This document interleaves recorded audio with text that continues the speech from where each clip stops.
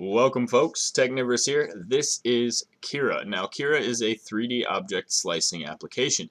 It's used in conjunction with your 3D printer to make almost anything. But how does it work?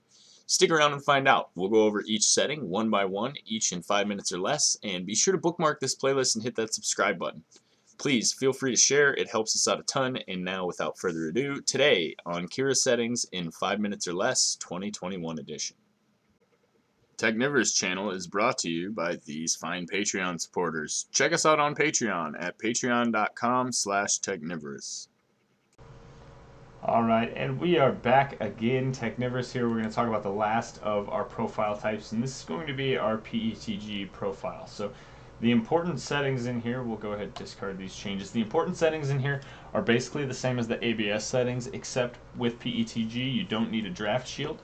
And we are actually going to make a couple adjustments to the fan setting because we do want, as you can see, a little bit of cooling here. So we have print cooling enabled. We have fan speed set to 20%. So the maximum it'll go is 20% of its actual speed, which means that it won't blow on the part completely at full blast. It'll just give it a little bit of a breeze to help with the process of attaching, of melding those two layers together. So unlike ABS, we are not going to be using a draft shield when we are printing with Petg because in this case that is just a waste of plastic. The Petg doesn't really separate unless it has something extreme happen to it. So you shouldn't have any issues printing with it. And the biggest issue you may have is adhesion down here on the build plate.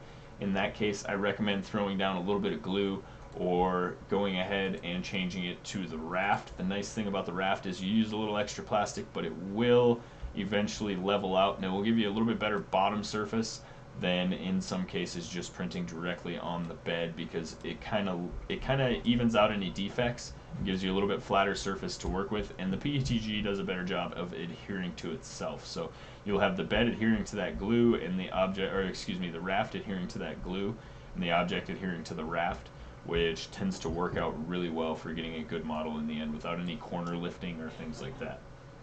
As far as material temperature goes, again, you're going to want to consult your packaging. I don't know why these keep changing, but that was an issue that I was having before with printing with this, so I'm going to have to save this as well. Basically, your printing temperature is going to be printed on the package. I have it set to 240 here, but I definitely recommend starting at the low end of the spectrum for Petg because it's kind of backwards from PLA where it will string if the temperature is too high. So you're going to want to leave a little bit of wiggle room and kind of start at the low end of the spectrum, work your way up. I have had some that I needed to max out my machine in order to get a good print, but in most cases 230, 235 is really, really good sweet spot for Petg prints. That's going to be it for this one, guys. If there's any specific plastics that you'd like to see a profile for this for, go ahead and leave me a comment down below. And other than that, we're going to keep going with the settings. I think we've passed material now. We'll move on to speed and talk about some of the things in there. So stay tuned for the next one. Technivorous out.